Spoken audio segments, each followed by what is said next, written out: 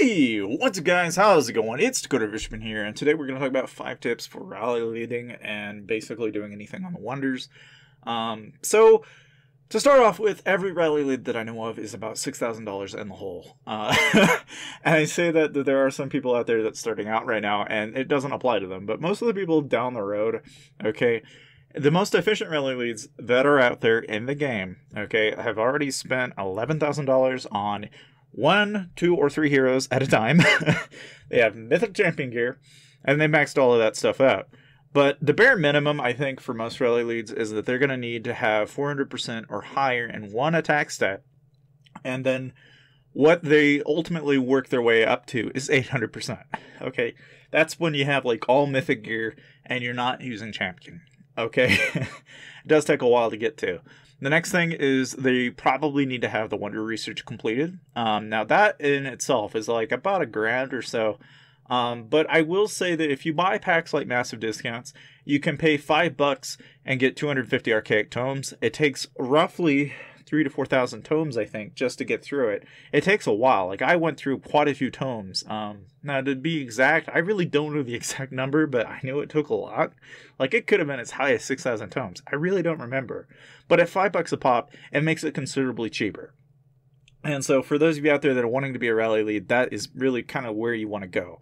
Of course, if you get heroes like Cursed Hunter, Don Guapo, and Snail Princess, you can tack on another 200,000 to your wonder. So basically, for each hero, there's at least 600,000 more that you can add on top of that.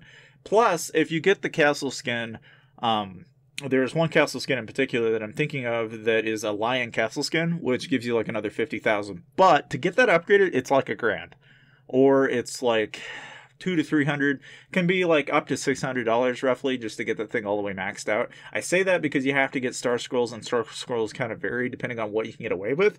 Because if you get it like on a 50% roll, it might be cheaper, but it's very really like, how do you say, RNG based. If we're just going off of the 100% guaranteed, it's at least $400 on the minimum. And so I just say that for those of you out there that are doing that, that's really a top tier stuff. It's really hard to get that extra 50,000.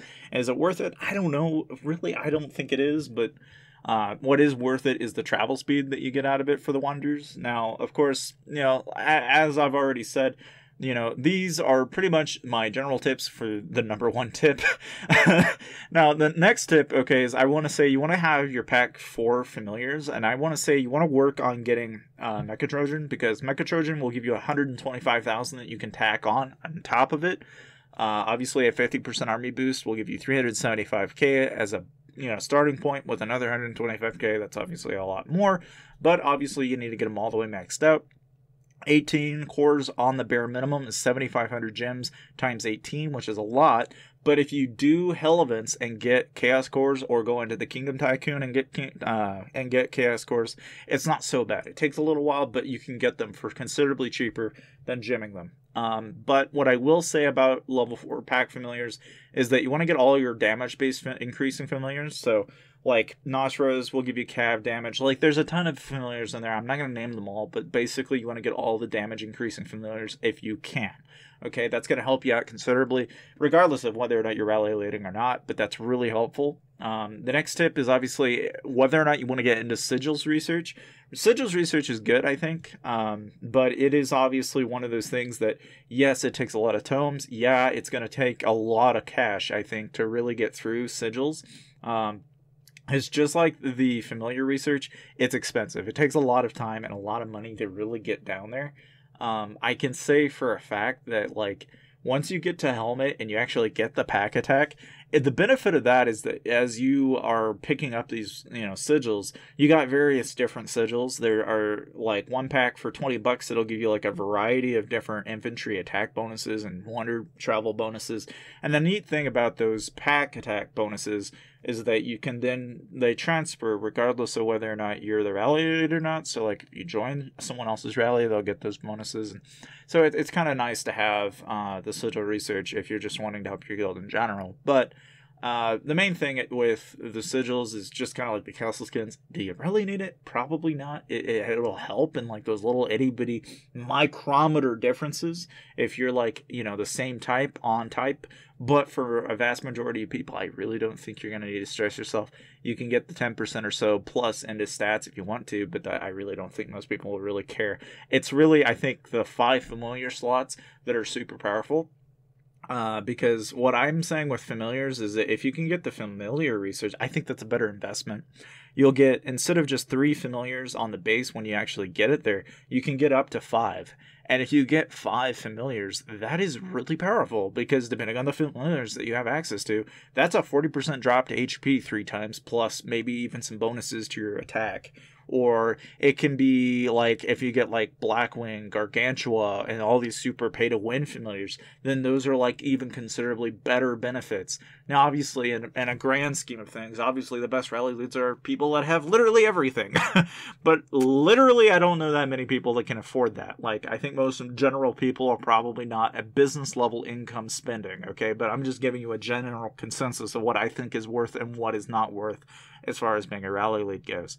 Now, when you're rallying people, I know a lot of people that'll do a 60% tier 4 and 40% split on players.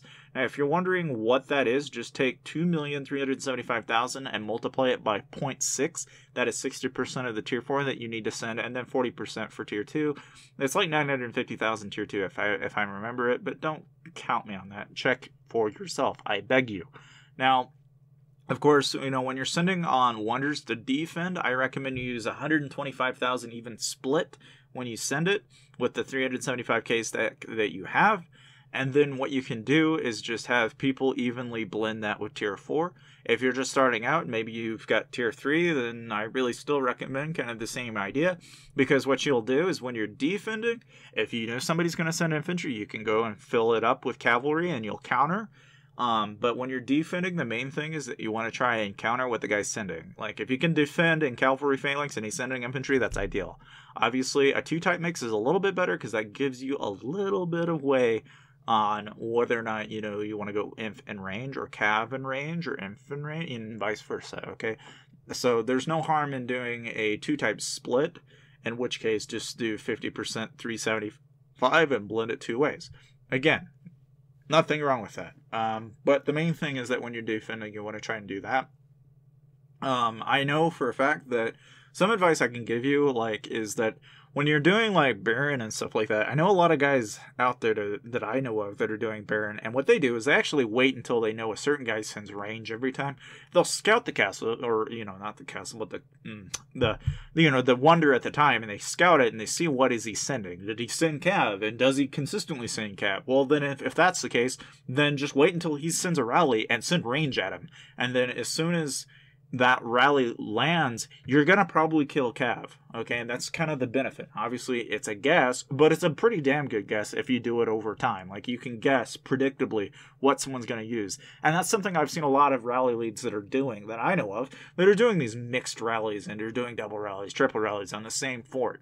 And by the way, in case you're wondering, you know, I really do recommend that. Like, if you're gonna do wonders and stuff like that, and you're hopping from base to forts, you know, like, it's pretty powerful if you've got, like, more than one guild helping you at a time. Like, if you got one guy sending range and another guy sending infantry, then they have to do one or the other. And if they're timed perfectly, you're probably going to cap the damn fort one way or the other. Obviously, with the guys that are, like, maximum stats, though, like I was telling you, the reason why you would send an even blend is then you have the benefit of just having somebody reinforce, and at split seconds have the guy fill and reinforce, and you're always going to be able to swap and counter it. That's a really powerful thing to be able to do. But obviously, when you're wanting to capture and you know somebody's, like, primarily one type, then you can always counter with that. If he's, like, a 2-type, then you can pretty much send a 1-type mix and try to counter it. But for the most part, I usually send a 1-type when I'm hitting a fort. Because most of the time, if I'm wearing cav gear, I don't want to make that aware to them by any means. I usually wait until, like, the rally lands, obviously. But in case you're wondering, The reason why people send a bunch of solos, okay, is so that what they're doing, okay, is that like if you're on the fort and you're trying to defend and everybody around that fort starts sending one troop attacks at it, it becomes very difficult to determine whether or not where the rally the lead is in there. And then if you start speeding it up, it just makes it even that more nerve-wracking for the defender. Like he's got to find your report to know when to counter. And if he can't do it in enough time, then he's screwed. And that is something that is incredibly powerful that I think almost any rally lead really needs to take use of. So make sure to have, a timer in case you're trying to do double rallies or you're just wanting to counter a certain guy. In case you're wondering what a timer is, it's just basically somebody in the guild sends a siege from a very far distance, and then that guy is basically going to go out and wait, and while the rally is about to land, you can kick out that destroyer and it'll start right away, and you have control over when it starts. It's a pretty powerful thing to have control over. But the main thing, and this applies to traps, applies to literally anything, okay, is you always want to stay in counter. If you can't stay in counter, right, and maybe you're sending one rally at a fort and the guy's got a 2-type split, okay, the one thing you have to fear is that if somebody's infantry and range and they're very closely, evenly blended, it does not take a lot for that guy to go, well, if you're sending cavalry and I have range in my fort, then guess what happens if you think you're going to hit in phalanx? Chances are he's going to swap to range phalanx and you're going to get hit. So it is kind of a mixed bag when you're hitting forts like that. Now, I would say that really hitting forts in the best way possible would be to try and hit it like if it's in range, for example, I would send infantry, because on the lucky hand that you happen to hit range, then you're going to win. If you hit infantry, it's not going to be so bad because it's a one type to one type. The same unit type is hitting each other. Okay, so that's ideal. But then it becomes a question of whose gear is better, who has the right phalanx, and sometimes even a 2-type split like infantry and cavalry doesn't hurt. Like if you're going inf wedge and you've got cavalry up on the sides with those infantry, that's another really wise way to get around that, because then it's also part of the front line. And again, with these cav familiars that are out that increase attack stats and stuff like that, I think that's a really good way to get around it. But these are basically my 5 general tips for rally leading.